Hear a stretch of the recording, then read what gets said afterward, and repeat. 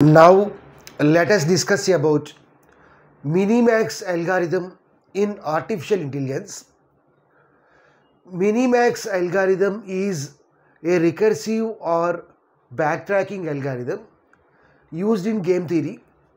So MinMax algorithm is nothing but it is a backtracking algorithm. So backtracking algorithm means it always uses recursion for its implementation. So mainly we use this algorithm in game theory for decision making. It is mainly used in two-player games. So it is MinMax algorithm is mainly used in two-player games like chess, tic-tac-toe, checkers, etc. Here mainly we have two players. The first player is max player. The second player is min player. Max player is trying to maximize the score. So here we have two players. So we will have two nodes. So here each node will have an utility. Utility means value. So out of the available values, max player always selects the maximum value, maximum score. Likewise, min player is trying to minimize the score. So out of the two scores, out of the two values, min player is always trying to select the minimum value. It provides an optimal move. It means min-max algorithm. So min-max algorithm provides an optimal move for the player, assuming that opponent player is playing the optimally. So here min-max algorithm always produces the best move.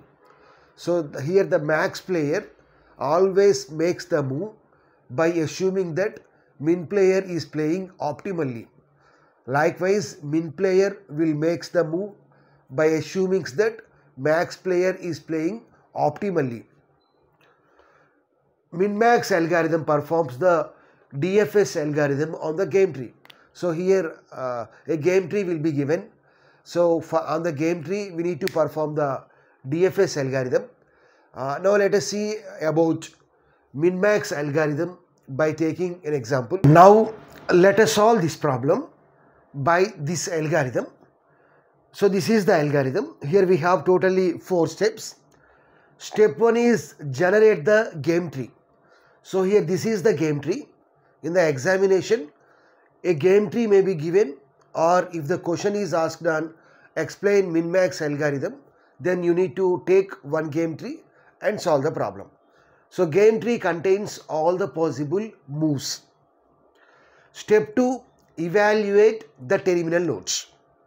We know that this here we use DFS algorithm. So DFS algorithm means we will start at root node and we have to traverse in one path till we get the deepest node. So let us start from A. This is the root node and traverse in this path till we get the deepest level. So that means here this is the deepest node. So this node is nothing but the terminal node. So here we have to traverse till we get the terminal node. Now we need to evaluate the terminal nodes. That means assign utility values to the terminal nodes. So for all the terminal nodes, we need to assign a value. We can call that value as utility value. Here the outcome of the game is win.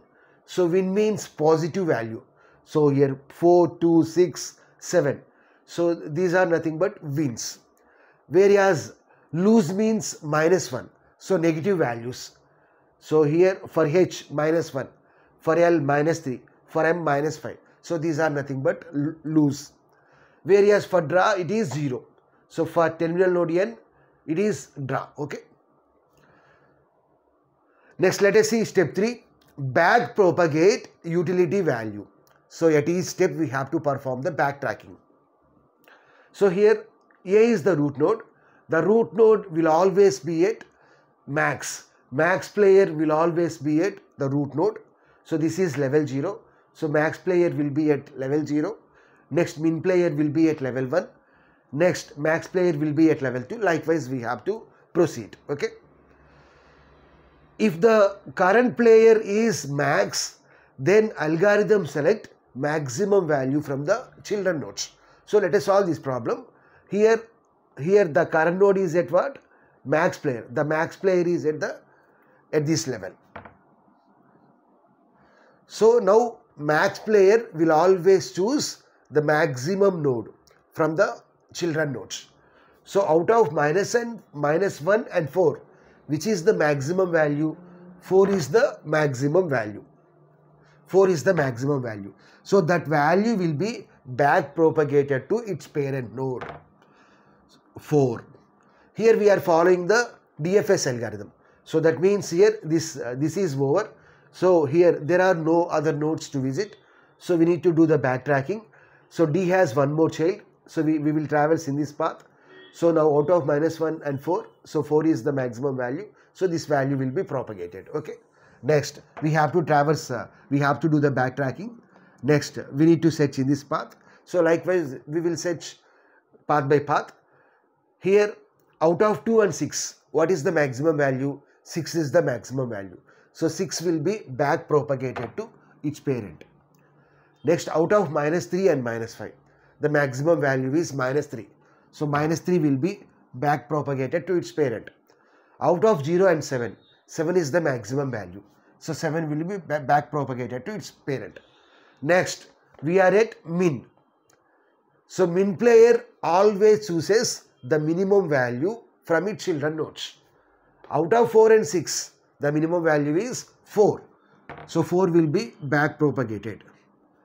Next, C has two children, F and G. Out of -3 and 7, which is the minimum value? -3 is the minimum value. So -3 will be back propagated to its parent. Next, we are at max. So now the move will be made by max. So max player always chooses the maximum value. So here max player always chooses the maximum value, whereas min player always chooses the minimum value. So out of 4 and -3, what is the maximum value? 4. So that value will be propagated to its parent, that is the root node. Okay. So here this 4 is nothing but the optimal move. So step 4, select the optimal value. At the root of the tree, the max player selects the optimum value. So here even though 7 is the maximum value, but according to this problem, the optimum move is, this is the optimum move, optimum value. So here 4 is nothing but the terminal node I value. So this is nothing but optimum path. Okay. So in this way we can solve any problem very, very easily. Now let us see some properties, some advantages of the MiniMax algorithm. The first advantage is complete, second advantage is optimal. So complete means if the game tree has a solution, then MiniMax algorithm always finds the solution. It always produces the solution. And the second one is optimal. So optimal means when we have multiple solutions, then MiniMax algorithm always produces the best solution, optimum solution among the available solutions. Now let us see the time complexity. The time complexity of the MiniMax algorithm is big O of b power m. So here b means number of legal moves at each point. Number of legal moves. So here if we have 2 moves, okay, so those moves are nothing but b value. M means the maximum depth of the tree, okay. Whereas the space complexity of the MiniMax algorithm is big O of b into m. B into m. Now let us see the limitations of MiniMax algorithm. It is very, very slow for complex games like chess. So this is the drawback of this algorithm.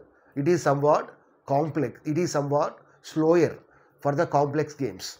In order to overcome this limitation, we have to use the second algorithm called the alpha beta pruning. In the next video, we will discuss about alpha beta pruning. Alpha beta pruning is mainly useful to overcome the limitation of the MiniMax algorithm. So this is about MiniMax algorithm. Please like the video, subscribe to the channel, as well as share the channel with your friends. Thanks for watching.